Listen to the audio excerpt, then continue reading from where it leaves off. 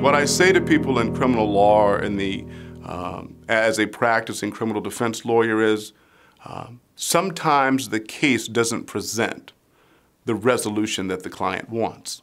We take cases that are complex, we take cases that are simple, but we don't get to pick and choose the cases that we get.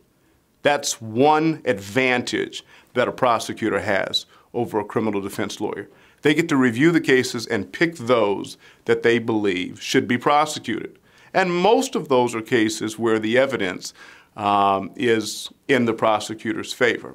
And so we take what we get and we find a way to make something out of nothing most of the time. And that's through preparation, investigation, doing interviews, bringing officers in or going to the prosecutor's office and asking questions, reviewing the forensic work, and doing the hard work. You don't find great resolutions without doing the hard work. At Curry, Pearson & Wooten, we do the hard work.